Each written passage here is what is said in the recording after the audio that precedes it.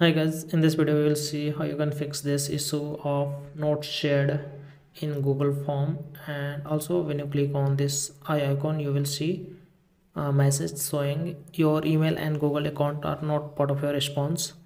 And let's see how you can fix this, and we will discuss about this in detail also. So for now just fill the form and let's click on yes and submit. And this is the tab where I've created the Google form, and go to the response section and you can see I have like two response. And yeah, so let's discuss why it was showing like that.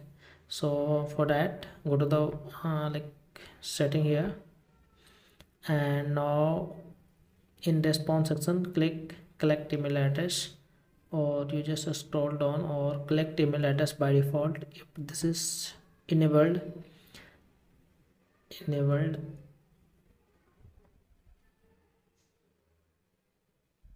if that is enabled, then you will see the form will look like this.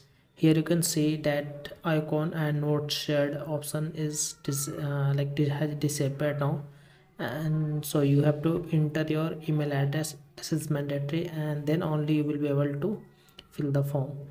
So the reason that was showing was the creator of the form does not want to receive or collect your email address. That's why that time saying not shared, or your email address is not shared by the like form creator. And I think this is nothing to worry about. This is done by the creator of the form, so you can just fill the form normally and don't worry about this issues.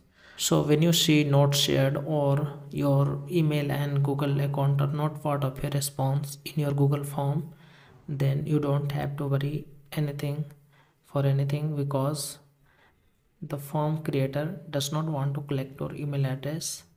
But your response will be successfully received by the form creator, guys. So thanks, and hope this video was helpful for you and cleared your doubt. And do consider subscribing my channel Techmentos. And bye.